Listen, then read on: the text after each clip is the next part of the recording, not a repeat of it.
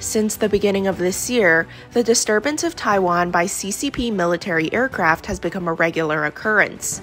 On April 4th, the PLA's Liaoning aircraft carrier fleet entered the U.S.-controlled First Island chain and blocked Taiwan for military exercises, simulating how the CCP might interrupt U.S. military support when they attack the island in the future. These escalating provocations are not only a way for the CCP to test the Biden administration's response, but also a step-by-step rehearsal for its invasion of Taiwan. Recently, the U.S. Navy released a photo on its official website that was taken on April 4th. In the photo, the Arleigh Burke-class guided missile destroyer USS Mustin, DDG-89, is seen side by side with the Chinese aircraft carrier Liaoning in the Philippine Sea off the eastern coast of Taiwan. The two ships were only a few thousand feet apart, with the Liaoning's number 16 and the aircraft on its deck clearly visible. The ship's captain, Commander Robert J. Briggs, was pictured leaning back in his seat with his legs up as he monitored the aircraft carrier with his deputy commander, Lieutenant Commander Richard D. Sly. The two didn't even need binoculars. Satellite photos posted by several groups monitoring the warship on social networks show that the Mustin was still in the vicinity of the Liaoning aircraft carrier on April 10th. This indicates that the Liaoning aircraft carrier fleet was tracked and monitored by the U.S. destroyer for several days, and was so close that it was even within the naval artillery's firing range. Judging by this photo of relaxed monitoring of the PLA deliberately released by the U.S. Navy, it seems that they do not take the combat capability of the Liaoning aircraft carrier seriously at all. Taiwanese military expert Liu Lishi posted an article on social media. He said that the U.S. military's actions indicate that the U.S. had detected the movement of the Liaoning fleet a long time ago and dispatched the USS Mustin to monitor the fleet all the way through the Miyako waterway from the East China Sea and eastward into the Philippine Sea. In addition to monitoring, the U.S. military also gave a significant response to the CCP's provocations on April 4th.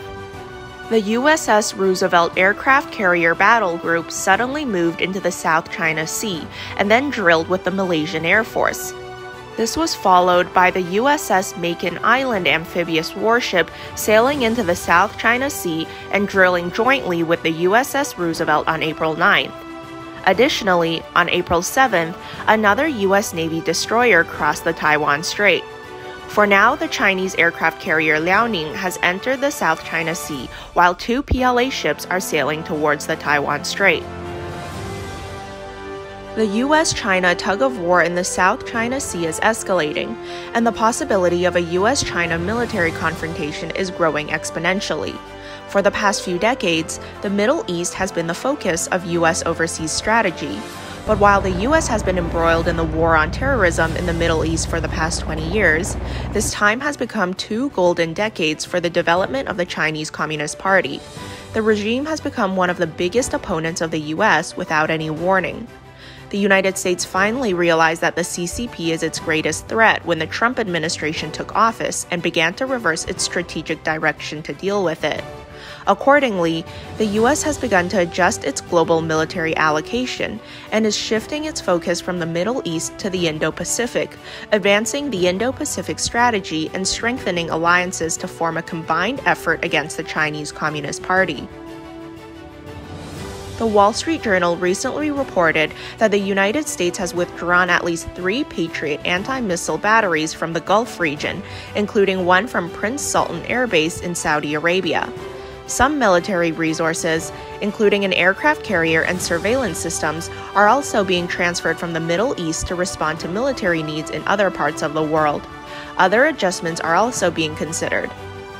The report said, some equipment, including reconnaissance drones and anti-missile batteries, may be redeployed to focus on leading global competitors, including the Chinese Communist Party and Russia. Last June, the Los Angeles Times reported that the Pentagon was increasingly concerned that the CCP's expanding missile arsenal and military capabilities would threaten the security of the U.S.'s military bases and allies in Asia. The U.S. is preparing to deploy hundreds of conventional missiles in Asia. The article stated, The missile plan is the centerpiece of a planned buildup of U.S. military power in Asia, projected to consume tens of billions of dollars in the defense budget over the next decade, a major shift in Pentagon spending priorities away from the Middle East. On the 2nd of last August, the U.S. formally withdrew from the Intermediate Range Nuclear Forces Treaty, making it possible for the U.S. military to deploy missiles in the Western Pacific. The article said that in 2019, the Pentagon was testing several new short-range missiles with a range of up to 3,400 miles, including a ballistic missile that could be placed on U.S. territory in Guam and a mobile missile carried on a truck. These weapons are expected to be operational within 2 years, although no announcement has been made as to where they will be deployed. Currently, U.S. warships and aircraft in Asia also carry similar missiles, but don't carry any land-based missile system. On March 9th, Philip Davidson, commander of the Indo-Pacific Command, testified in the Senate Armed Services Committee that the most pressing U.S. defense need is to deploy long-range missiles in Asia that can threaten the Chinese Communist Party, and that there is a need to replenish offensive missiles with large ranges. On March 31st, Indo-Pacific Alliance member Australia also announced that it would spend $1 billion Australian dollars to work closely with the United States to develop its own advanced guided missiles, with a focus on medium and long-range missiles in line with the U.S. missile program.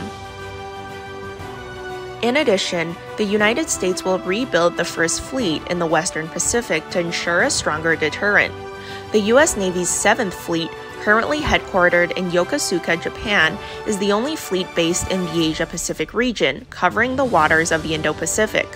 But with the Chinese Communist Party's expanding military capabilities in the South China Sea, the 7th Fleet's deterrent capability has diminished. According to the USNI, in October last year, Secretary of the Navy Kenneth Braithwaite said in the Naval Submarine League that the Navy will create a new fleet to be deployed at the crossroads between the Indian and Pacific Oceans, possibly in Singapore, or it could be a maneuverable ocean patrol. But most importantly, it could provide a greater deterrent. Last November, Braithwaite made it official at a Senate hearing that the U.S. Navy's First Fleet would be rebuilt and deployed to the Indo-Pacific region. Also, in order to improve our posture in the Indo-Pacific, we will reconstitute the First Fleet, assigning it primary responsibility for the Indo and South Asian region as an expeditionary fleet, back to the capabilities and unpredictability of an agile, mobile, at-sea command. Secretary of Naval Operations Michael Gildy also said on April 5th that the U.S. Navy is closely examining the deployment of forces in the Indo-Pacific region and is considering the creation of a new First Fleet to control the Indian and Pacific Oceans in order to reduce the burden on the 7th Fleet. The U.S. Navy's combat capability in the Western Pacific will also be greatly enhanced.